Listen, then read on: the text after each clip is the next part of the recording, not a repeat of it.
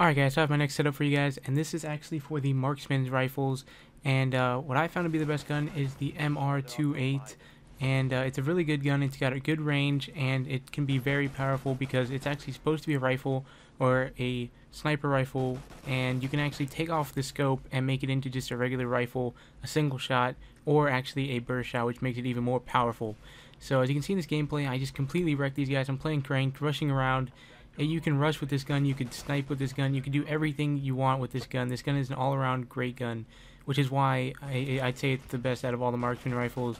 The other ones, they do decent damage, but this one definitely has the best range, accuracy, recoil reduction, and just everything that you could possibly need. What I like to run on this is, of course, red dot sight, because if I prefer to not snipe with it. If you want to snipe with it, you can just put on whatever scope you want.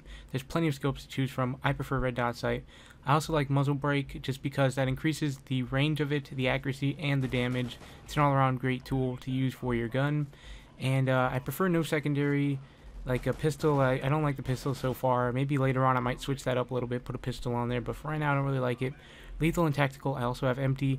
I have yet to try out any of the lethals or tacticals, but I just don't find interest in those either. It's completely up to you guys on that part though. For my perks, I like to have, let me see real quick. I like to have ready up, which is weapon is ready after sprinting, which is good for running around with this gun. Sleight of hand, which of course is faster reloading. Marathon, which is unlimited sprinting. Quick draw, which is faster aiming.